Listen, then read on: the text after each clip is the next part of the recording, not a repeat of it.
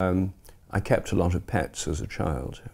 My father was a herbalist and a pharmacist, so I learned a lot of plants from him, and he had a microscope laboratory at home. So I had an immersion really in the kind of natural history type of biology. So I did biology at school, and I liked it, but I did notice that the first thing we did in our biology classes was kill what we were studying. So biology is meant to be the science of life, but I soon realized it's actually the science of death, because you kill everything and cut it up. In those days we did a lot of dissection. I think nowadays they do less in schools.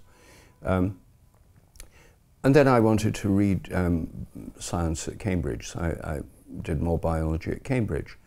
But I began to feel it was all too limited. I mean, it seemed to leave out all the things that most interested me, which is why when I had a chance to go to Harvard and do history and philosophy of science, I welcomed this chance to step back a bit and look at the bigger picture, which I did. And when I did that, it was soon after Thomas Kuhn's famous book, The Structure of Scientific Revolutions, had come out.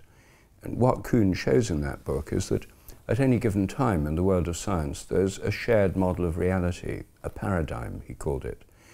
And then there are periods of revolutionary change when the paradigm shifts, people move to a completely different model of reality. The best known example, of course, is the move in the 16th and 17th century from the idea that the Earth is at the center of the universe to the idea that the sun's at the center of the solar system, the Copernican revolution. And Darwin's theory of evolution is another one. Quantum physics is another one. But the biology is based on the mechanistic theory of life, the idea that living organisms are machines. They're inanimate mechanisms. They don't have feelings, they don't really have intelligence, they don't have consciousness. All this seemed to me completely implausible, having kept dogs and cats and birds and looked, you know, and liking animals, spending a lot of time with them.